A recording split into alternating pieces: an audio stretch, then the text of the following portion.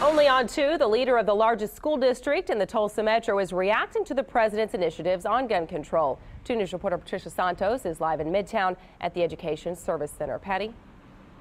Hey, good morning. Well, the Tulsa Public Schools District has nearly 24 officers, armed officers, patrolling its campuses. And the superintendent, Dr. Keith Ballard, says he supports the president's efforts to limit the number of guns in our nation. Dr. Ballard says as a person responsible for more than 40,000 kids in his district, he feels it is the safest approach would be to limit who has access to ammunition. In addition, he says measures need to be taken to take a closer look at mental health, and that includes bullying, and he is not in support of arming teachers.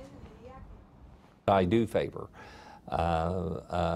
limitations on the amount of ammunition that one can have. I do favor limitations on assault rifles, and I do favor better background checks. I think that's in the best interest of our kids. He says the bottom line to all of this comes down to money. He says if schools were not so underfunded, they could hire more teachers. More teachers would mean better relationships with students. Live in Midtown, Patricia Santos, 2 News works for you.